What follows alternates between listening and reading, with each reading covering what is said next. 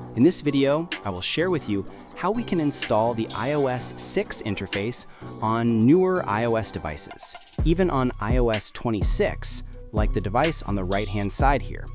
Now, let's install it together.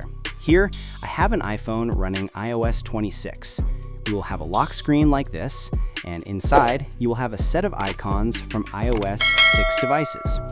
For devices running iOS 26, we will have a customization feature that allows us to enlarge the icons.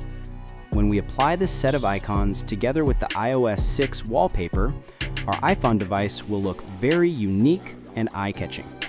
So right now, my device is on the iOS 26 interface.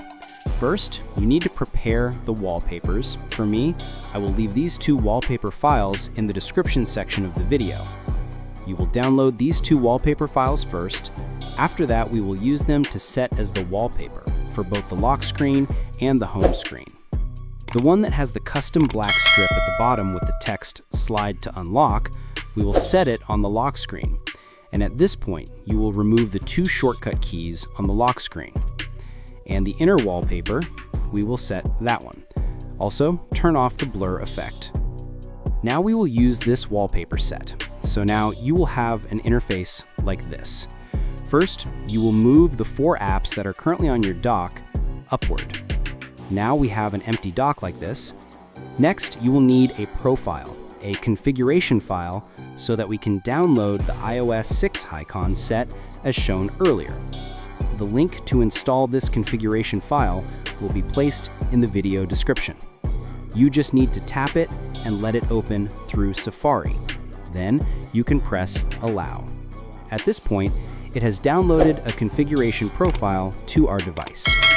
If you have ever installed iOS beta versions before, you will know about configuration profiles on iOS devices. Once we have downloaded the configuration file, go to Settings, General, VPN, and Device Management.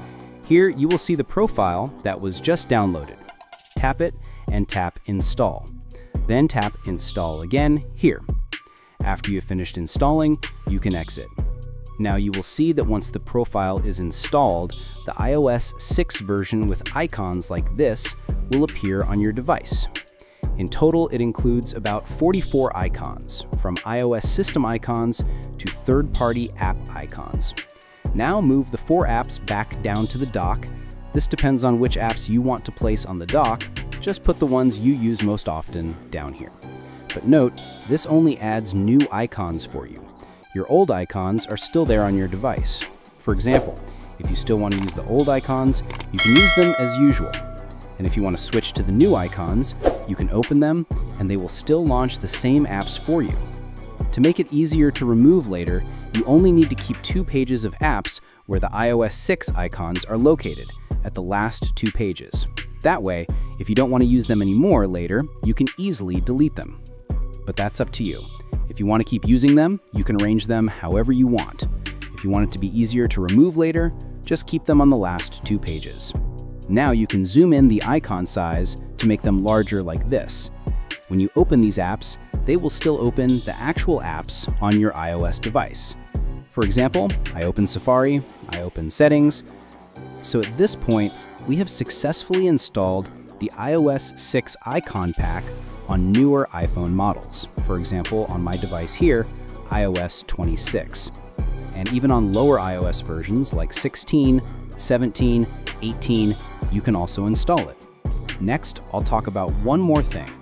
If later you don't want to use it anymore and want to return to your original version, just go to Settings, then go to the same place where you installed the profile.